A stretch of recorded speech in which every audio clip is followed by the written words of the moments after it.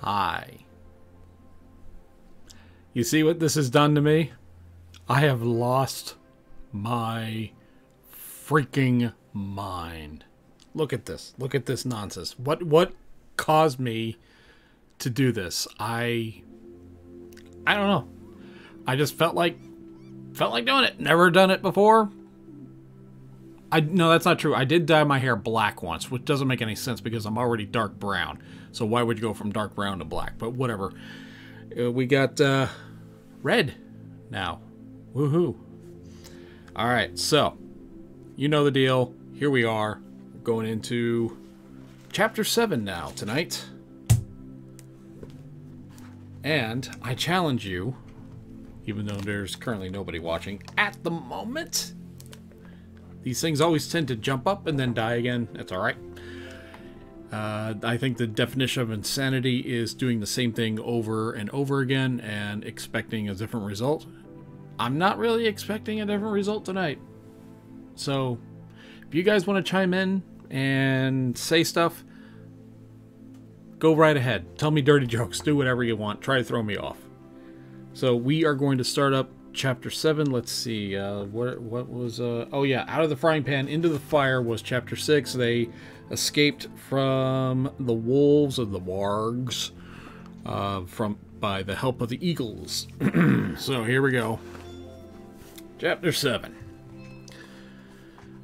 The next morning, Bilbo woke up with the early sun in his eyes. He jumped up and looked at the time to go and put his kettle on, and found he was not at home at all. So he sat down and wished in vain for a wash and a brush.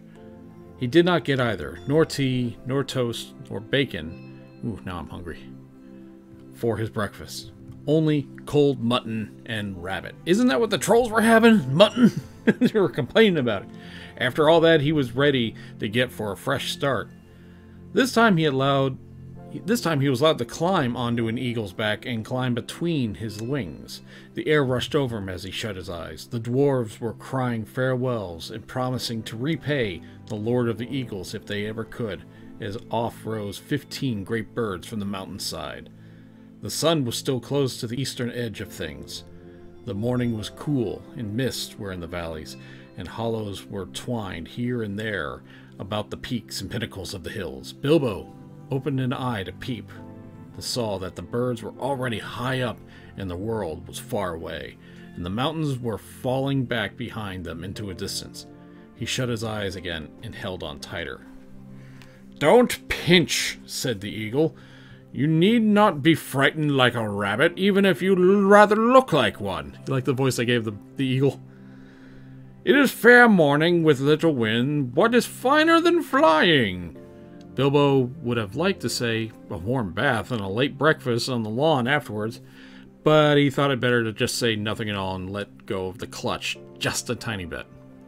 After a good while, the eagles must have seen the point where they were making for, even from the great height, for they began to go down, circling round in great spirals. They did this for a long time, and that the last hobbit opened his eyes again. The earth was much nearer, and below them were trees, and they looked like oaks and elms and wide grasslands, and river running through it, but cropping out of the ground right in the path of the stream that looked itself about it was a great rock, almost a hill of stone, like a last outpost of distant mountains, or a huge piece cast miles into the plain by giant among giants. Quickly, now to the top of the rock, the eagles swooped one by one and set down their passengers. "Farewell," they cried, "wherever you fare, till your eyries receive you at your journey's end." That is the polite thing to say among eagles. "May the wind under your wings bear you to where the sun sails and the mountain walks," answered Gandalf. Ooh, I didn't use his voice. I look forward to using Gandalf's voice. Who knew the correct reply for the eagles? And so they parted, and though the Lord of the Eagles came in after days, the king of all birds, and wore a golden crown, and his 15 chieftains golden collars, made of the gold that the dwarves gave them, Bilbo never saw them again, except high and far off in the battle of 5 armies. That's prelude to something later. But as that comes in at the end of the tale, We will say no more about it just now. Okay, now you're just teasing yourself at this point. God. I realize I look like Steve Corino post-match in old ECW where he got all bloodied. Ugh. Then there was a flat space on the top of the hill of stone, and there was a well-worn path with many steps leading down to the river, across which a ford of huge flat stones led to the grassland beyond the stream. There was a little cave, a wholesome one with a pebbly floor, at the foot of the steps and near the end of the stony ford. Here the party gathered and discussed what was to be done, as I can hear my kids screaming out there. I always meant to see you all safe, if possible. Boy, these pages are thick. Okay. Alright. Start again. I always meant to see you all safe, if possible, over the mountains, said the wizard. And now, by good management and good luck, I have done it. Indeed, we are now a good deal farther east than I ever meant to come with you. For after all, this is not my adventure. I may look in on it again before it is all over, but in the meanwhile, I have some other pressing business to attend to. The dwarves groaned and looked distressed, and Bilbo cried. They had begun to think Gandalf was going to come all the way and would be able to help them in difficulties. I am not going to disappear at this very instant, said he. I can give you a day or two more. Probably I can help you out your present plight, and I need a little help myself. We have no food and no baggage, and no ponies to ride, and you do not know where you are. Now I will tell you that. You still know some miles north of the path which we should have been following, if we had not left the mountain pass in a hurry. Very few people live in these parts unless they have come here since I was last down this way, which is some years ago. But there is somebody that I know of who lives not far away. That somebody made the steps on the great rock, the Carrock, I believe he calls it. He does not come here often, certainly, not in the daytime, and it is no good waiting for him. In fact, it would be very dangerous. We must go and find him, and if all goes well at our meeting, I think we shall be off, and wish you, like the eagles, farewell, wherever you fare. They begged him not to leave. They offered him dragon gold and silver and jewels, but he would not change his mind. We shall see, he said, and I think I have earned already some of your dragon gold, when you have got it. After that they stopped pleading. Then they took off their clothes and bathed in the river, which was shallow and clear in the stony ford.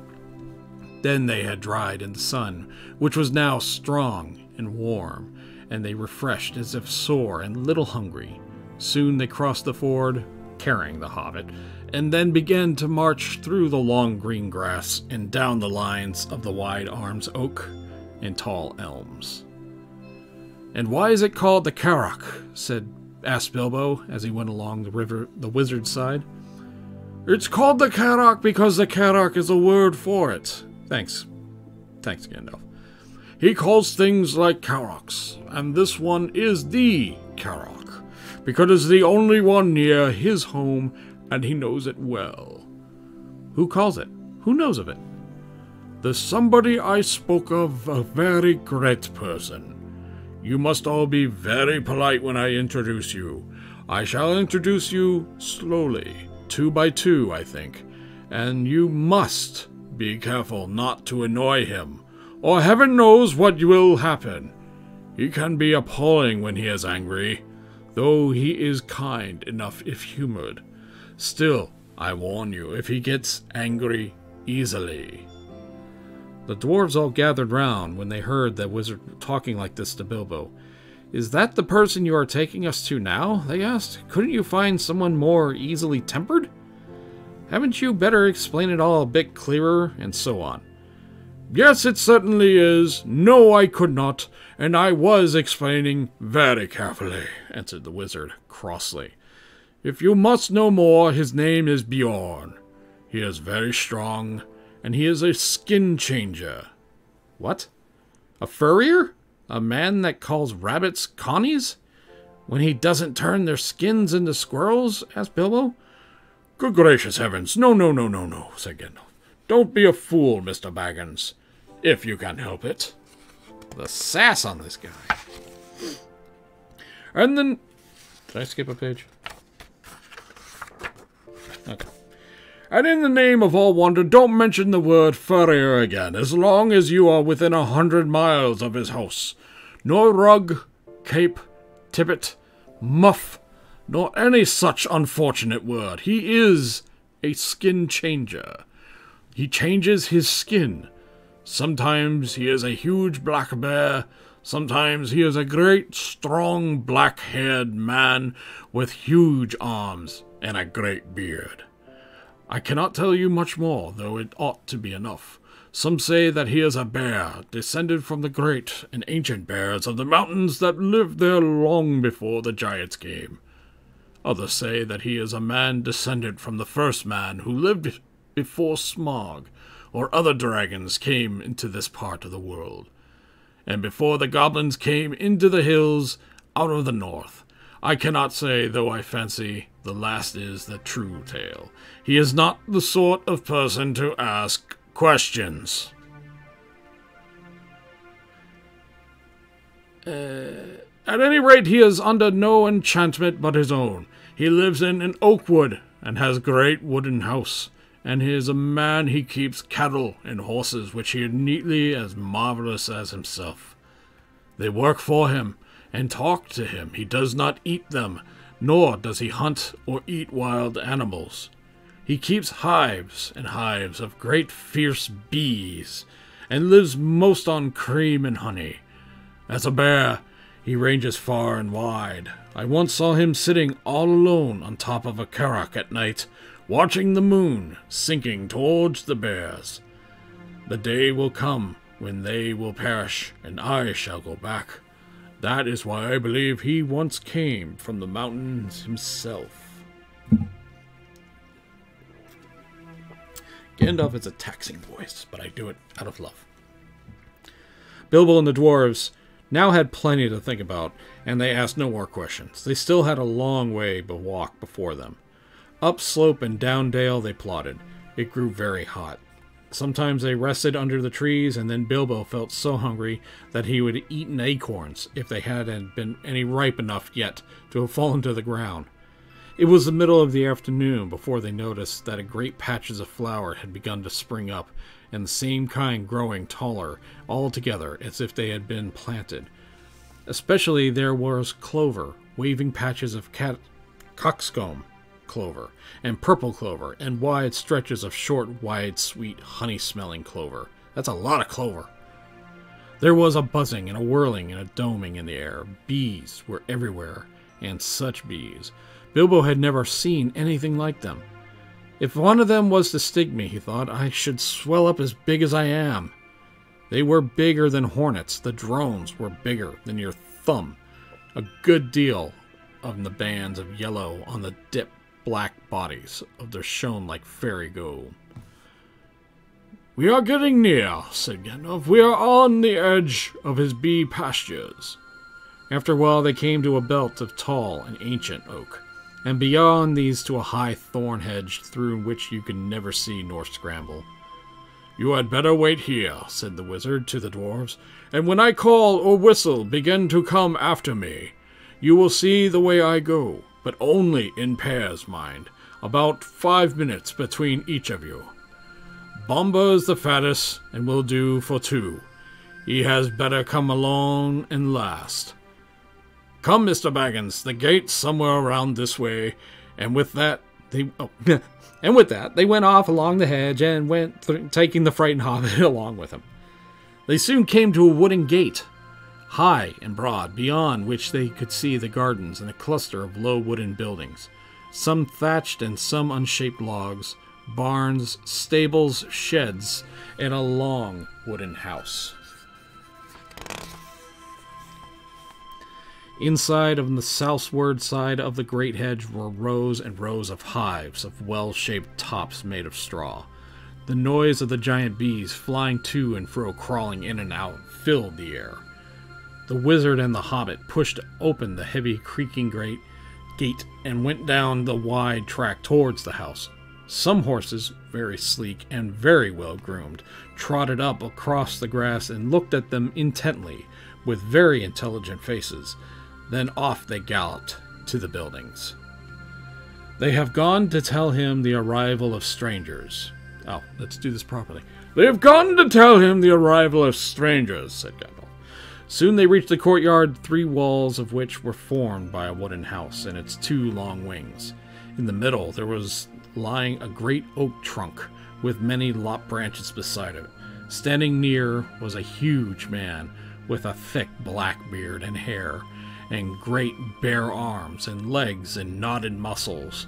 He was clothed in a tunic of wool down to his knees and was leaning on a large axe. The horses were standing by him with their noses at his shoulder. Here they are," he said to the horses. "They don't look dangerous. You can be off." He laughed a great rolling laugh, put down his axe, and came forward. "Who are you, and what do you want?" he asked gruffly, standing in front of them and towering tall above Gandalf. As for Bilbo, he could easily have trotted through his legs without ducking his head and missed the fringe of the man's brown tunic. "I am Gandalf," said the wizard. "Never heard of him," growled the man. "And what's this little fellow?" he said, stooping down to frown at the hobbit with his bushy black eyebrows. "This is Mr. Baggins, a hobbit of good family and impeccable reputation," said Gandalf. Bilbo bowed, but had no hat to take off, and was painfully conscious of his many missing buttons. "I am a wizard," continued Gandalf. "I have heard of you, and have you not heard of me? But perhaps you have heard of my good cousin, Radagast, who lives near the southern borders of Mirkwood." "Yes, not a bad fellow as wizards go, I believe. I used to see him now and again," said Bjorn. "Well, now I know who you are, or who you say you are. What do you want?" "To tell you the truth, we have lost our luggage and nearly lost our way, and are rather in need of help, or at least advice. I may say we have rather a bad time with goblins in the mountains." "Goblins?" said the big man less gruffly. "Oh ho! So you have been having trouble with them, have you? What did you go near them for?" "We did not mean to. They surprised us at night in a pass which we came to cross. We were coming out of the lands over the west into these countries. It is a long tale." "Then you had better come inside and tell me some of it. It won't take all day." And the man leading the way through the dark door that opened into the courtyard of the house. Following him, they found themselves in a wide hall, with a fireplace in the middle. Though it was summer, there was wood burning, and the smoke was rising to the blackened rafters in search of the way to the open roof. They passed through the dim hall, lit only by a fire and a hole above it, and came through another smaller door into a sort of veranda propped on the wooden post made of single tree trunks. It faced southward, and was still warm and filled with the light of the western sun, which slanted into it and fell onto the golden garden full of flowers that came right up to the steps. Here they sat on wooden benches, while Gandalf told his tale, and Bilbo swung his dangling legs and looked at the flowers in the garden, wondering what their names could be, and he had never seen half of them before. "I was coming over the mountains with a friend or two," said the wizard. "Or two? I only see one, and that little one is that," said Bjorn. "Well, to tell you the truth, I did not like to bother you with a lot of us, until I found out if you were busy. I will call them if I may." "Go on, call away." So, I better sit.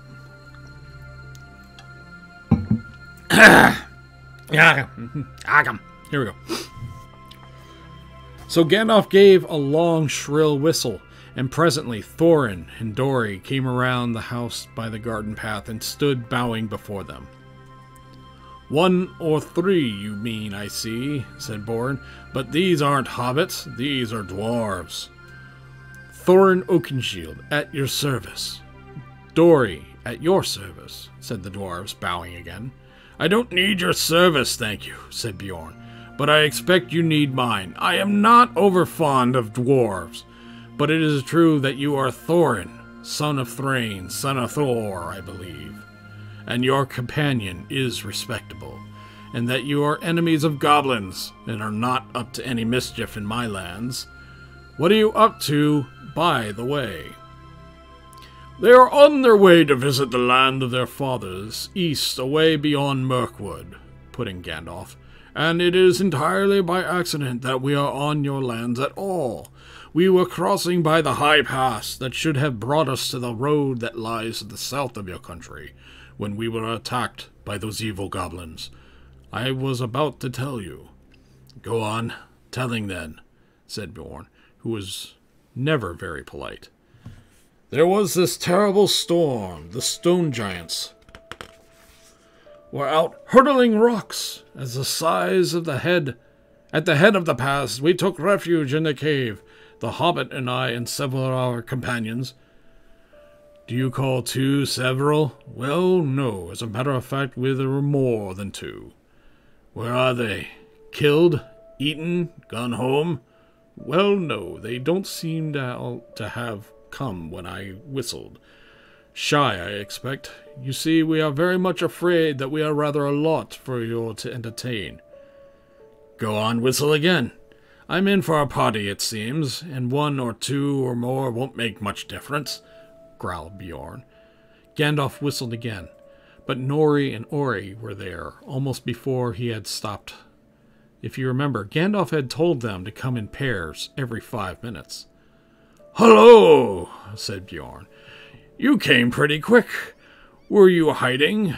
Come on, my jack-in-the-boxes. Nori, at your service. Ori, they began, but Bjorn interrupted. Thank you. When I want your help, I will ask for it. Sit down, and let's get on with this tale, or it'll be supper time before it is ended. As soon as we were asleep, went on Gandalf, a crack in the back of the cave opened. Goblins came out and grabbed the hobbit and the dwarves and a troop of our ponies. Troop of ponies? What were you? A traveling circus? Or were you carrying lots of goods? Or do you always call 6 a troop? Oh no. As a matter of fact, there were more than 6 ponies. For there were just more than 6 of us. And well, here are 2 more. Just at that moment, Balin and Dwalin appeared and bowed so low that the beards swept the stone floor.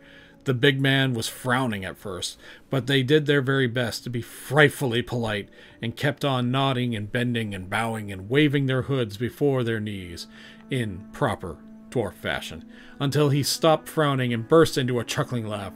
They looked so comical. Troop was right, he said. A fine comic one. Come in, my merry men. And what are your names? I don't want your service now, only your names, and sit down and stop wagging. Balin and Dwalin, they said, not daring to be offensive, and sat on the floor, looking rather very surprised. Now go on again, Bjorn said to the wizard. Where was I? Oh yes, I was not grabbed. I killed a goblin or 2 in a flash. Good, cried Balin. Bjorn. Yeah, who's bowing? It is good being a wizard, then. And slipped inside the crack before it closed. I followed down into the main hall, which was covered with goblins. The great goblin was there with 30 or 40 armed guards. I thought to myself, even if they were not all chained together, what can a dozen do against so many? A dozen? That's the first time I've heard 8 called a dozen. Or have you still got some more jacks you don't have yet come out of their boxes? Well, yes, there seems to be a couple here now. Fili and Kili, I believe, as said Gandalf, as these 2 now appear, stood smiling and bowing. That's enough, said Bjorn. Sit down and be quiet. Now go on, Gandalf. So Gandalf went on to the tale until he came to the fight in the dark, the discovery of the lower gate, and their horror when they found Mr. Baggins had been misled.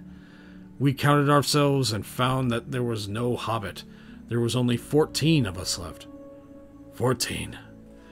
That's the first time I've heard from 10 leave 14. You mean 9? Or else you haven't told me yet all the names of your party. Well, of course I haven't seen Oin and Gloin yet, and bless me, here they are. I hope you will forgive them for bothering you. Oh, let 'em all come. Hurry up. Come along, you two. Sit down. But look here, Gandalf. Even now we have only got yourself and 10 dwarves and the Hobbit. That was lost. That only makes 11, plus 1 mislaid. And not 14 unless wizards count differently to other people. But now, please get on with the tale. Bjorn did not show it more than he could help, but he had begun to get very interested. You see, in the old days, he had known the very part of the mountain that Gandalf was describing. He nodded and growled when he heard of the hobbits' reappearance and their scramble down the stone slide with the wolf ring in the woods. When Gandalf came to their climbing into the trees with the wolves all underneath, he got up and strode about and muttered, "I wish I had been there." Oh, that's Bjorn. "I wish I had been there. I would have given them more than just fireworks." "Well," said Gandalf, very glad to see that his tale was making a good impression, "I did the best I could. There were, with the wolves going mad under us, and forests beginning to ablaze in places where the goblins came down from the hills and discovered us. They yelled with delight and sang songs, making fun of us. 15 birds and 5 fir trees." "Good heavens," growled Bjorn. "Don't pretend that goblins can't count. They can. 12 isn't 15, and they know it. And so do it. There were Bifur and Buffer as well. And I haven't ventured to introduce them before, but here they are now. In-game, this sounds like a game show. And here coming on down, Bifur and Buffer. It's your turn on The Price is Right. In came Bifur and Buffer. And me, grasped Bomber, puffing up behind. He was fat and also angry at being left until last. He refused to wait the 5 minutes and followed immediately after the other two. "Well, now there are 15 of you, and since goblins can count, I suppose it is that they are up the trees. Now perhaps we can finish the story without any more interruptions." Mr. Baggins saw then how clever Gandalf had been. The interruptions had really made Bjorn more interested in the story, and the story had kept him from sending the dwarves off at once like suspicious beggars. He never invited people into his house, if he could help it. He had very few friends, and lived a good way away. He was never invited more than a couple of these into his house at a time. Now he's got 15 strangers sitting in his porch. By the time the wizard had finished his tale and had told the eagle's rescue and how they had all been back to the Karak, the sun had fallen behind the peaks of the Misty Mountain, and the shadows were long in Bjorn's garden. "It's a very good tale," he said. "The best I have heard for a long time. If all beggars could tell such a good one, they might find me kinder. You might be making it all up, of course, but you deserve a supper for the story of all the same. Let's have something to eat." "Yes, please," they all said together. "Thank you very much." Inside the hall, it was now quite dark. Bjorn clapped his hands, and in trotted 4 beautiful white ponies and several large, long-bodied gray dogs. Bjorn said something to them in a strange language that animal noises turned to talk. They went out again and soon came back, carrying torches in their mouths, which they were lit at the fire and struck in low brackets on the pillars in the hall along the central hearth. The dogs could stand on their hind legs when they wished and carry things with their 4 feet. Quickly they got out boards and trestles from the side walls and set them up near the fire. They went blah, blah, blah, was heard, and then in came snow-white sheep by a large coal-black ram. One bore a white cloth embroidered at the edges with figures of animals. Others bore on their broad backs trays with bowls and platters and knives and wooden spoons, which the dogs took quickly and laid out the tables. He's got animals as servants. These were very low enough for even Bilbo to sit at comfortably. Besides them was a pony pushed two low-seated benches with wide rush bottoms and little short thick legs for Gandalf and Thorin, while at the far end he put Bjorn's big black chair of the same sort, in which he sat in with great legs that stuck out far under the table. These were all the chairs that he had in his hall, and probably had them low like the tables for the convenience of the wonderful animals that waited on him. What did the rest sit on? They were not forgotten. The other ponies came in rolling round drum-shaped sections of logs, smoothed out, polished, and low enough for even Bilbo. So soon they were all seated at Bjorn's table, and the hall had not seen a gathering for many a year. There they had supper and dinner, and they had not had since they had left the last homely house in the west and said goodbye to Elrond. The light of the torches were flickered about them, and on the table were two red beeswax candles. All the time they ate, Bjorn in his deep rolling voice told tales of the wild lands in his side of the mountains, and especially of the dark and dangerous wood that lay outstretched far to the north and south a day's ride before bearing their way to the east, a terrible forest of Mirkwood. The dwarves listened and shook their beards, for they knew what they must venture into that forest, and after the mountains it was the worst of the perils had passed before they came to the dragon's stronghold. When dinner was over they began to tell tales of their own, but Bjorn seemed to be growing drowsy, and paid little heed to them. They spoke most of the gold and silver and jewels, and making of things by smithcraft, and Bjorn did not appear to care for such things. There were no things of gold or silver in his hall, and few save the knives were made of metal at all. They sat long at the table with their wooden drinking bowls filled with mead. The dark night came out on side. The fires in the middle of the hall were built with fresh logs, and the torches were put out, and they still sat in the light of the dancing flames, with the pillars of the house standing tall behind them. The dark at the top of the trees of the forest. Whether it was magic or not, it seemed to Bilbo that he had heard a sound like wind in the branches stirring in the rafters, and the hoot of owls. Soon he began to nod with sleep, and the voices seemed to grow far away until he had woke with a start. The great door had creaked and slammed. Bjorn was gone, the dwarves sitting cross-legged on the floor round the fire. And presently they began to sing. Oh God. Some of the verses were like this, and some were many more, and their singing went on for a long while. How long of a while are we talking? Holy cow. Okay. I don't know this song. I don't know its tempo. I don't know its pitch. I don't know anything. So I'm going to read it kind of like poetry. The wind was on the withered heath, but in the forest stirred no leaf. Their shadows lay by night and day, and dark things crept beneath. That's a sloppy rhyme. The wind came down from mountains cold, and like it tide roared and rolled. The branches groaned, and forests moaned, and leaves were laid upon the mold. Okay. The wind went down from east to west, and movement in the forest ceased. But shrill and harsh across the marsh, its whistling voices were released. The grasses hissed, their tassels bent. The reeds were rattling, on it went. O'ershaken pool under heaven's cold, where racing cold clouds were torn and rent. Wow, that's really sloppy. Hey, I didn't write it. It passed by the mountain bare and swept above the dragon's lair. There back and dark lay boulders stark, and flying smoke was in the air.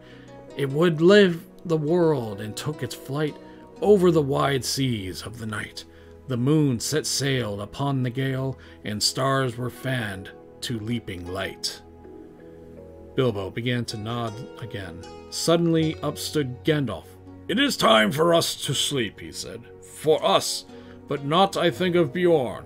In this hall we can rest sound and safe.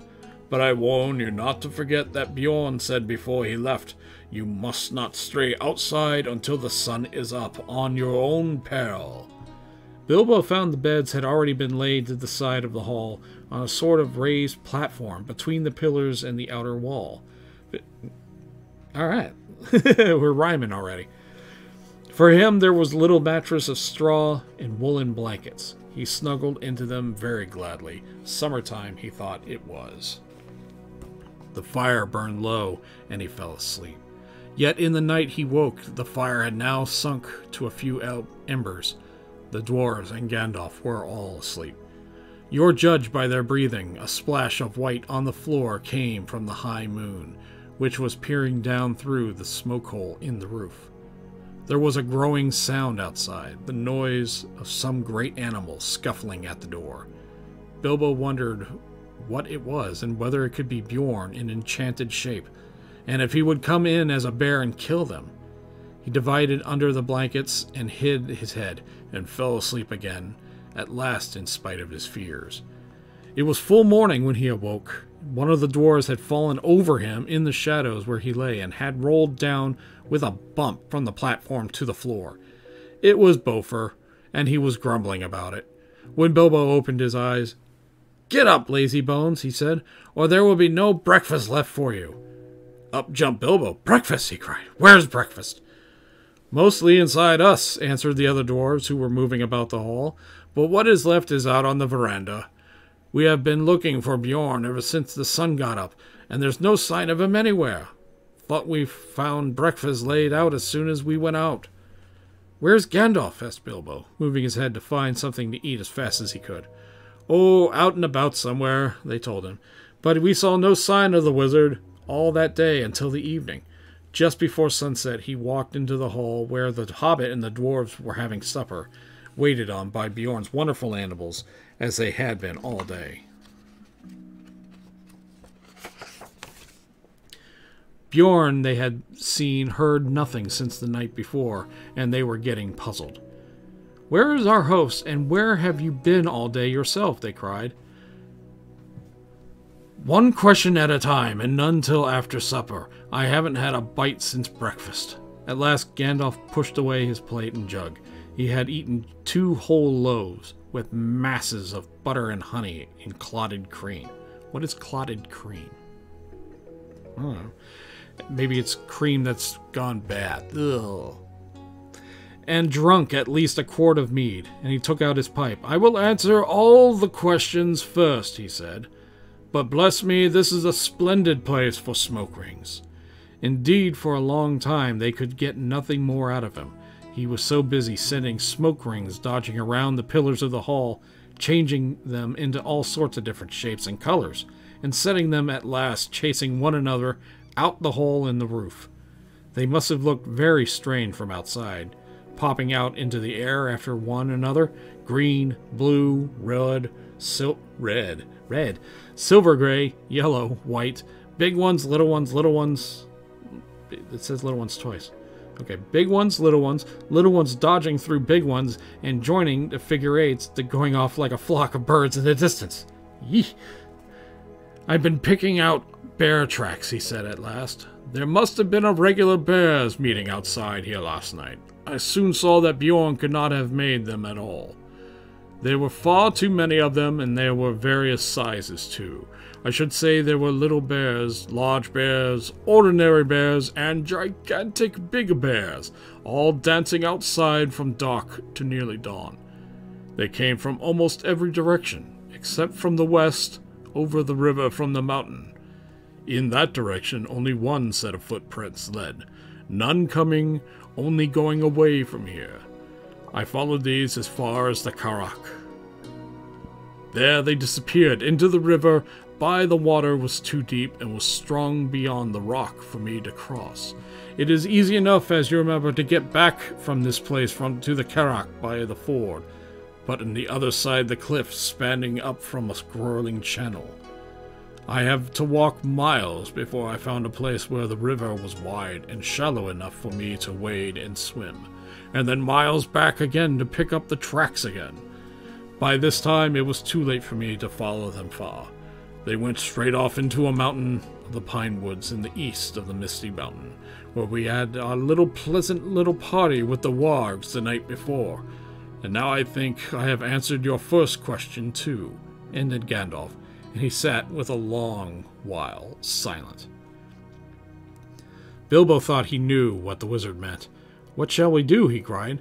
If he leads all the wargs and the goblins down here, we'll all be caught and killed. I thought you said he was not a friend. I thought you said he was not a friend of theirs." "So I did. And don't be silly. You had better go to bed. Your wits are sleepy." "Didn't they just have breakfast?" Dang, time goes quick in some days. The Hobbit felt quite crushed, and there seemed little else that he could do to go to bed. While the dwarves were still singing songs, he dropped to sleep, still puzzling his little head about Bjorn, until he dreamed a dream of 100 black bears, dancing slowly heavy dances round and round in moonlight in the courtyard. Then he woke up with everybody else asleep, and he heard the same scraping, scruffing, snuffling, and growling as before. The next morning they were all awakened by Bjorn himself. "So here you are, still here," he said. He picked up the Hobbit and laughed. "Not eaten by the wargs or goblins or wicked bears yet, I see." And he poked Mr. Baggin's waistcoat most disrespectfully. "Little Bunny is getting nice and fat again on bread and honey," he chuckled. "Come, have some more." So they all went to breakfast with him. Bjorn was in a jolly for a change. Instead, he seemed to be in a splendidly good humor and set them all laughing with his funny stories. Nor did they have to wonder long before where he had been or why he was so nice to them, for he told them himself. He had been over the river, right back up into the mountain, from which you can guess where he could travel quickly, in bear shape at any rate. From the burnt wolf glaze, he had soon found out that part of their story was true, but he had found more than that. He had caught a warg and a goblin wandering in the woods. From these he had gotten news that goblin patrols were still hunting with wargs for the dwarves, and they were fiercely angry over the death of the great goblin. And after being of the burning of the chief wolf's nose and the death of the wizard's fire of so many of his chief servants, so much they told him where he forced them, but he guessed there was more wicked than this afoot, and that a great raid of whole goblin army and their wolf allies into the lands shadowed by mountains might soon made find the dwarves, or take vengeance on the men and the creatures that lived there, and who they thought they must be sheltering them. Thank you everybody for staying in for so long. How long have we been going now? 40 minutes. We gotta be wrapping up this chapter soon. "It was a good story, that of yours," said Bjorn, "but I still like it better now that I am sure it is true. You must forgive my not taking your word. If you lived near the edge of Mirkwood, you would take the word of no one that you did not know as well as your own brother or better. As it is, I can only say that I have hurried home fast as I could to see that you are safe, and to offer you any help that I can. I shall think more kindly of dwarves after this. Killed the great goblin, killed the great goblin," he chuckled fiercely to himself. "What did you do with the goblin and the warg?" Bilbo asked suddenly. "Come and see," said Bjorn, and they followed round the house. A goblin's head was stuck outside the gate, and warg's skin was nailed to a tree just beyond. Bjorn was a fierce enemy. By now he was their friend, and Gandalf thought it wise to tell them their whole story and the reason for their journey, so they could get the most help he could offer. This is what he promised to do for them. He would provide ponies for each of them, and a horse for Gandalf for their journey through the forest, as he could laid with them food to last for weeks with care, and packed it so as to be easy as possible to carry. Nuts, flour, sealed jars of dried fruit, red earthenware pots of honey, twice-baked cakes. Twice-baked? Is that... okay, twice-baked. That would keep a good long time. Oh, okay, it's dry as hell. That's why it's twice-baked. The making of these were one of the secrets, but honey was in them, as most of his foods, as they were good to eat, though they made one thirsty. Water, he said, would not be needed to carry at the side of the forest, for there were streams and springs along the road. But your way difficult, Mirkwood is dark, dangerous, and difficult, he said. Water is not easy to find there, nor food. The time is not yet come for nuts, though it might be past and gone indeed for you to get to the other side. And nuts are about all that grows there fit for food. If there is wild things are dark, strange, and savage, I will provide with you skin for carrying water, and I will give you some bows and arrows. But I doubt very much whether anything you find in Mirkwood would be wholesome to eat or drink. There is one stream there, I know, black and strong, which crosses the path. That you should neither drink of nor bathe in, for I have heard it carries enchantment, and great drowsiness and forgetfulness. And in the dim shadows of that place, I do not think...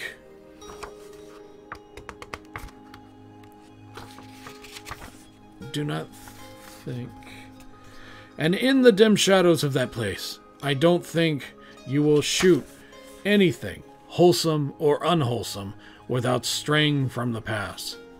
That you must not do for any reason. That is the advice I can give you. Beyond the edge of the forest, I cannot help you much. You must depend on your luck and your courage and the food I send with you. And the gate of the forest I must ask you to send back my horses and the ponies. But I wish you all speed, and my house is open to you if you ever come back this way again. They thanked him, of course, with many bows and sweeping of their hoods, and with many, "At your service, O master of the wide wooden halls." Wide wooden halls, that's it. But their spirits sank in his grave words, and they all felt that the adventure was far more dangerous than they had thought, while at a time that if they had passed the perils of the road, the dragon was waiting at the end. All that morning they were busy with preparations. Soon after midday they ate with Bjorn for the last time, and after the meal they mounted the steeds he was leading them, and bidding them to many farewells they rode off through the gate of a good place. At soon they left the high hedges of the east of his fenced lands and turned north, and then bore to the northwest. By his advice, they were no longer making for the main forest road to the south of his land. Had they followed the path, their path would have led them down a stream from the mountain that joined the great river miles south of the Carrock. At that point, there were deep fords in which they might have passed if they had still had their ponies, and beyond the track led to the skirts of the wood and the entrance of the old forest road. Not old country road, but Bjorn had warned them that way was now often used by the goblins, while the forest road itself, he had heard, was overgrown and disused at the east end and led to impassable marshes, which were paths had long passed. Its eastern opening had also been laid far to the south of the lonely mountain, and would have left them with a long and difficult northward march when they got to the other side. North of the Carrock, at the edge of Mirkwood, drew closer to the borders of the great river, and through here the mountains drew town nearer. Bjorn advised them to take this way, for at a place of a few days' ride due north of the Carrock was the gate of the little-known pathway through Mirkwood that would lead almost straight towards the lonely mountain.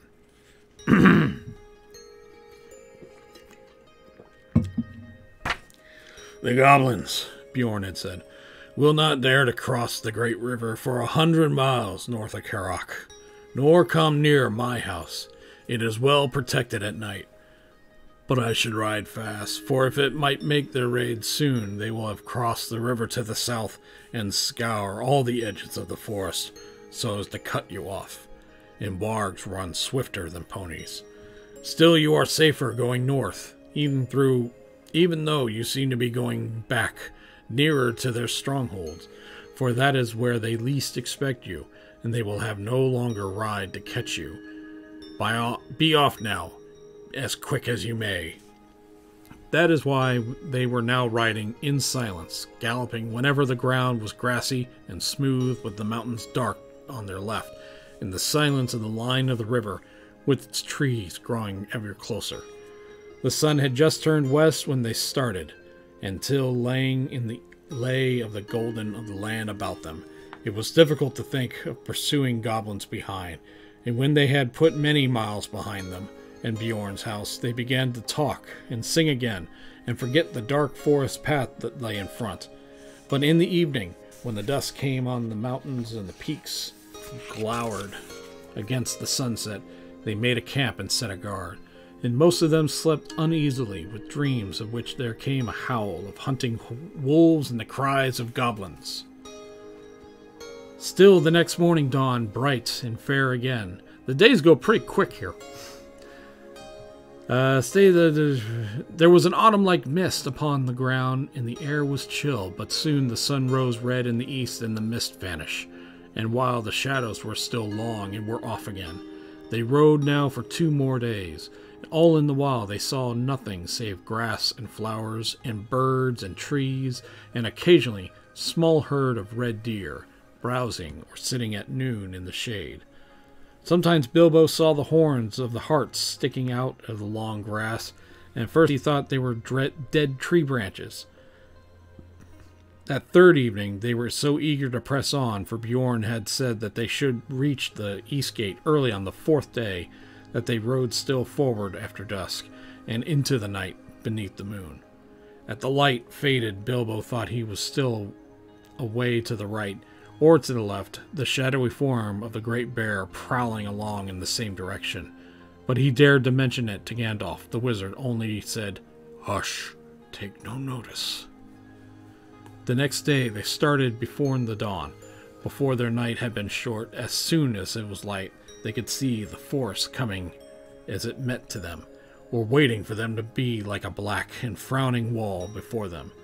The land began to slope up, and it became to the Hobbit that the silence began to draw in upon them. Birds began to sing less.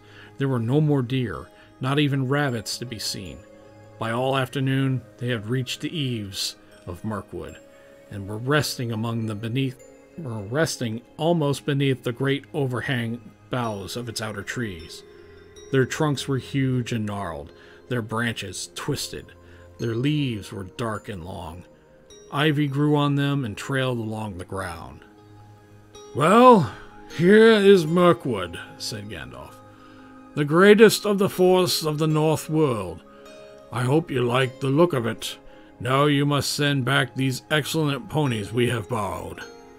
The dwarves were inclined to grumble at this, but the wizard told them they were fools. "Bjorn is not as far off as you seem to think, and you had better keep your promises anyway, for he is a bad enemy, Mr. Baggins. Mr. Baggins' eyes are sharper than yours. If you have not seen each night after dark a great bear going around with us and sitting far off in the moon, watching our camps, not only to guard you and guide you, but to keep an eye on the ponies too. Bjorn may be your friend, but he loves his animals as his children. You do not guess what kindness he has shown for you, letting dwarves ride them so far and so fast, nor what would happen to you if you tried to take them into the forest." "What about the horse, then?" said Thorin. You didn't mention sending that back." "I don't, because I am not sending it." "What about your promise, then?" I will look after that. I am not sending the horse back. I am riding it." Then they knew Gandalf was going to leave them at the very edge of Mirkwood, and they were in despair, but nothing they could say would change his mind. "Now we have all this out before, when we landed in the Carrock," he said. "It is no use arguing. I have, as I told you, some pressing business away south, and I am already late through bothering with you people. We may meet again before all this is over, and then again, of course, we may not. That depends on your luck and your courage and sense. I am sending Mr. Baggins with you. I told you that he has more about him than you guess. And you will find out that before long, so cheer up, Bilbo, and don't look so glum. Cheer up, Thorin and company. This is your expedition, after all. Think of the treasure at the end, and forget the forest and the dragon at any rate until tomorrow morning. When tomorrow morning came, he still